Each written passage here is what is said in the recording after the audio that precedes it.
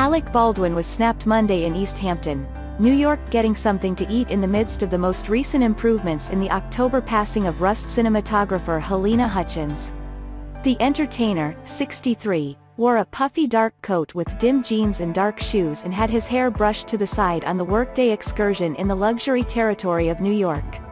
The 30 Rock entertainer was seen having lunch while situated on a seat on the colder time of year workday. He had a sack of food and drank Dr. Earthy-colored soft drink on the daytime excursion.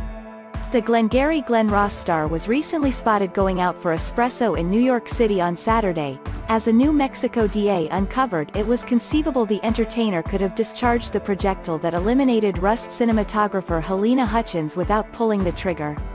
The leading-edge disclosure by Santa Fe District Attorney Mary Carmack Altwies comes only days after Hutchins' family sued the overwhelmed entertainer, guaranteeing he is finished forswearing of his part in her passing and is accusing others over the October 21 shooting.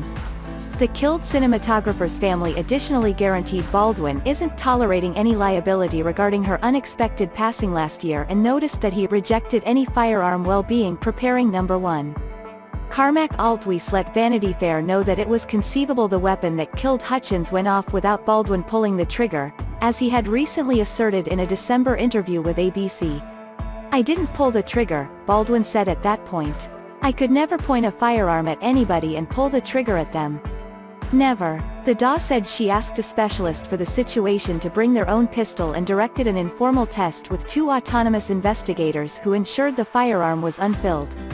"One of the specialists in my office ends up having an exceptionally old sort pistol, thus he brought it, at my solicitation, so we could take a gander at it and check whether that was at all conceivable," Carmack Altwies told Vanity Fair.